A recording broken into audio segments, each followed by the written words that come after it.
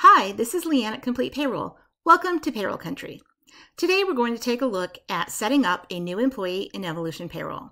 So from my dashboard, I'll begin by clicking the Employees tile in the left-hand side. And then I'll click the plus sign in the upper left-hand side of the screen, bringing up the Add Employee window. There are two methods for creating a new employee, Basic and Advanced. I'm going to set up a Basic new employee. Within the Add New Employee window, we are asked to enter a Social Security number or Employee Identification number and then click on Check ID.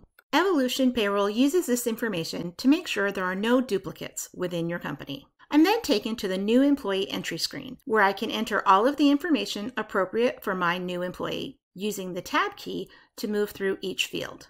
Required fields are marked with an asterisk beside the field descriptions.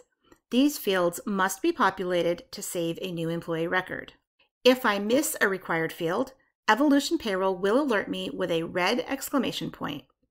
To fix this, simply click on the menu item and fill in the missing information.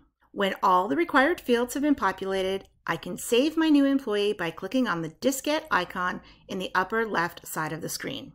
Now that my basic employee is saved, additional details may be added to the employee record by selecting the appropriate menu items on the left side of our page. Some examples are updating data for ACA, adding a direct deposit, or setting up time off accruals.